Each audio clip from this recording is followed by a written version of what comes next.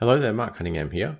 And in this final video on our short series about fixed assets in Xero, we're going to take a look at how you can run depreciation on those fixed assets. So just in the fixed assets section here, you can see there's a button up the top here called Run Depreciation. So this is something that you would do every month or every year, depending on the size of your business and how often you report, for example. So if you report your financials every month, then you would most likely run your depreciation monthly.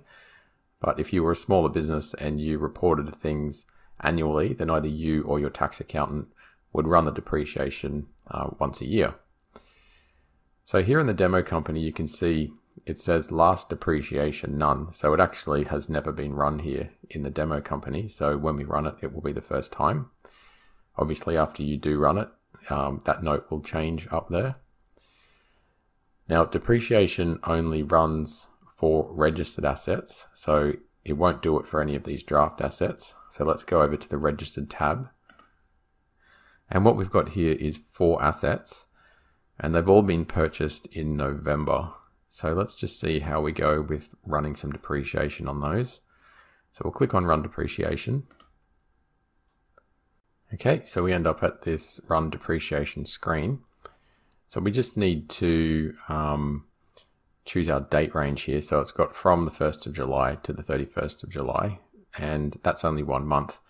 And you might remember we actually added all those assets in November, so that's why it's saying there's no depreciable assets there for that date range. So we'll change that to 30th of November. Okay, so now it's giving us these 2 asset types, those 2 asset classes that we created before, and it's telling us that we're going to have some depreciation come through on those. So let's just click confirm, and we'll go to registered. Okay, and now we can see that all 4 of these assets have all had a little bit of depreciation come off. It's only very small amounts because we just ran the depreciation up to the 30th of November, and all of these assets were bought in November, so there's not even a month's worth of depreciation on these assets. Obviously in future, if you run it for a full month or for a full year, there's going to be a lot more depreciation, and those book values will be much lower. Okay, at the top here you can also see that the last depreciation date is the 30th of November, so that's a good way of just seeing at a glance when was the last time you ran your depreciation up until. So before we finish, I'll just go and show you a report. So if we come down here to fixed assets and we look at that depreciation schedule, and we'll just have to choose the date range to 30th of November.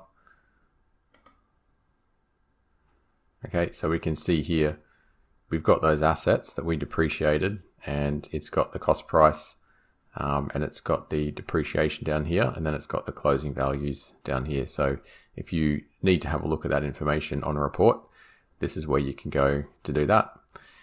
So that brings us to the end of the lesson on depreciation, and also the end of the short series on here about fixed assets in Xero.